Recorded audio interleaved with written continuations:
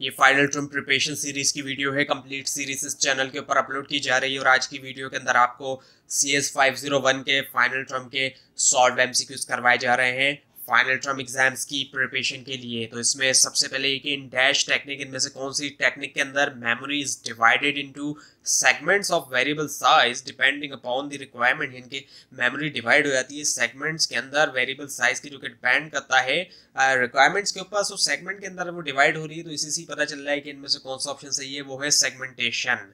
सो segmentation technique के अंदर ऐसा होता है कि मेमोरी डिवाइड हो जाती है सेगमेंट्स के अंदर वेरिएबल साइज की। उसके बाद ये कि for a request of data की रिक्वेस्ट के लिए requested data is not presented. अगर रिक्वेस्टेड डेटा ही प्रेजेंट नहीं है कैश के अंदर, it is called a cache miss, क्योंकि वो प्रेजेंट ही नहीं है इसलिए कैश मिस है। और उसके बाद ये कि एन इंटायर डैश मेमोरी, एक पूरी की पूरी डैश मेमोरी जो है कैन बी अरेज की जा सकती है इन 1 और a few seconds which is much faster than EP रोम। सो वो है फ्लैश मेमोरी, इसके जगह फ्लैश मेमोरी। उसके बाद ये कि dash chips have quartz Windows. इनमें से कौन सी चिप्स जो है उसकी जो है ऑप्शन जो है वो है क्वार्ट्स विंडोज, उसकी क्वार्ट विंडोज है। And by applying ultra violet light, और अप्लाई करते हुए अल्ट्रा वायलेट लाइट डेटा जो है कैन बी अरेज्ड फ्रॉम देम, यानी कि डेटा को अरेज किया जा सकता है, मिटाया जा सकता है उनमें से। सो वो है ईपी रोम, इसके जगह पे ईपी रोम। उसके बाद ये the dash signal coming from the CPU. इनमें से कौन सा सिग्नल जो है जो कि सीपीयू से आ रहा है, टेल्स द मेमोरी, बताता है मेमोरी को कि that some interaction is required between the CPU and memory. कुछ इंटरेक्शन जरूरी है, रिक्वायर्ड है एक्चुअली सीपीयू और मेमोरी के दरमियान। इसके जवाब है रिक्वेस्ट। और उसके बाद डैश इज अ कॉम्बिनेशन, इनमें से डैश ऑप्शन जो है वो कॉम्बिनेशन है अरिथमेटिक का, लॉजिक का और शिफ्टर यूनिट का अलॉन्ग विद साथ में जो है कुछ जो है मल्टीप्लेक्सर और कंट्रोल यूनिट है। सो वो है ALU अरिथमेटिक लॉजिक यूनिट यानी कि। और उसके बाद CRC has dash overhead as compare to Hamming code. CRC के अंदर डैश ओवरहेड है, अगर हम उसको कंपेयर करें हैमिंग कोड से, सो लेसर है ओवरहेड है। उसके बाद डैश इंडिकेट, इनमें से डैश जो है वो इंडिकेट करता है अवेलेबिलिटी जो है पेज की इन मेन मेमोरी। सो वो है प्रेजेंस बिट्स। और उसके बाद वी कैन क्लासीफाई, हम क्लासीफाई कर सकते हैं और पार्टीशन, या फिर पार्टीशन कर सकते हैं दी SRC instruction bye there overall dash behaviour. इसके जवाब है रजिस्टर ट्रांसफर।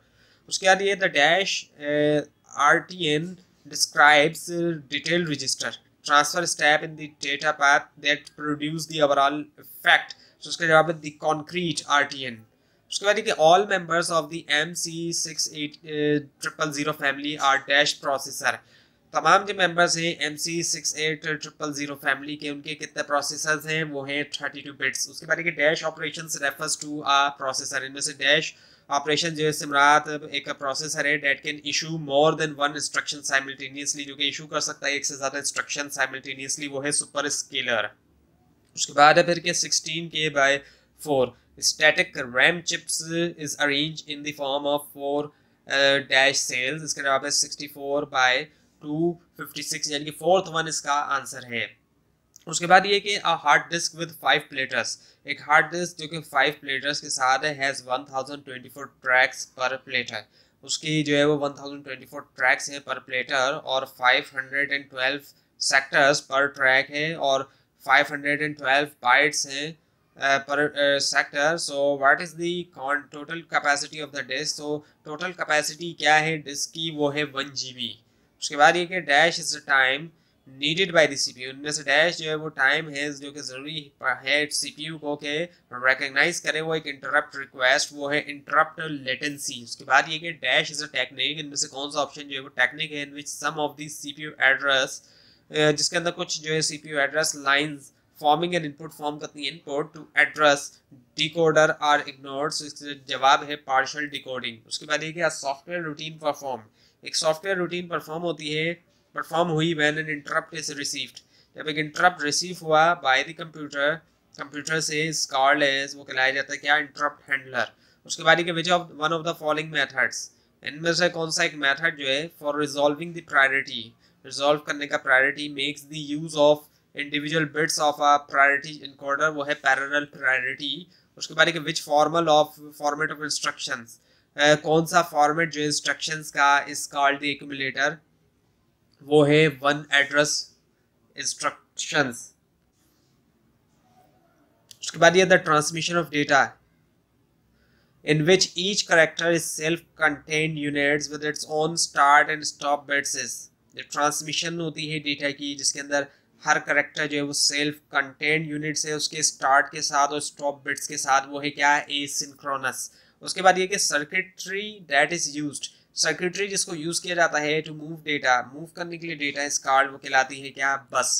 उसके बाद which one of the following is not a technique, इनमें से कौन सा ऑप्शन जो है वो टेक्निक नहीं है। Used when the CPU wants to exchange data, use नहीं होती जब सीपीयू चाहता है एक्सचेंज करना data with a peripheral device, peripheral device के साथ। तो इसका जवाब है वर्चुअल मेमोरी। उसके बाद ये the interrupts which are pre programmes, interrupts जो कि प्री प्रोग्राम्ड होते हैं and the processor automatically find the address of ISR using interrupt vector table are, वो है वेक्टर्ड। उसके बाद what is the last instruction of the ISR, last instruction क्या है आईएसआर की, that is to be executed, जो कि execute होती है व्हेन द आईएसआर टर्मिनेट्स, वो है आईआरईटी, जो फर्स्ट वन ऑप्शन है। उसके बाद कि if NMI and एनआईएनटीआर both interrupts occur simultaneously, अगर ये दोनों एक साथ होते हैं then which one has the precedence over the other, तो किसकी जो है प्रेसिडेंस होगी दूसरे के ऊपर, वो है एनएमआई। और उसके बाद ये which of the one of the following, इनमें से कौन सा ऑप्शन जो है एक इज द मेमोरी ऑर्गेनाइजेशन, वो मेमोरी ऑर्गेनाइजेशन है of SRC processor, SRC processor की, वो है जो थर्ड ऑप्शन है यहाँ पर, जो थर्ड ऑप्शन आपको दिखाई दे रहा है ये इसका आंसर है। और उसके बाद ये कि विच आईओ टेक्निक, कौन सी आईओ टेक्निक जो है वो विल बी यूज्ड, यूज करेगा bye a sound card, sound card करेगा डेट में need to access data stored in computers RAM. सो इसका जवाब है डायरेक्ट मेमोरी एक्सेस डीएमए। उसके बाद ये type A format of SRC uses dash instruction, जो टाइप ए फॉर्मेट है एसआरसी का वो यूज करता है कितनी इंस्ट्रक्शन 2।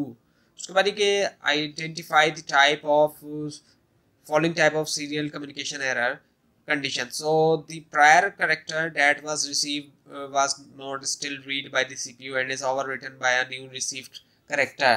So इसका जवाब है overrun error।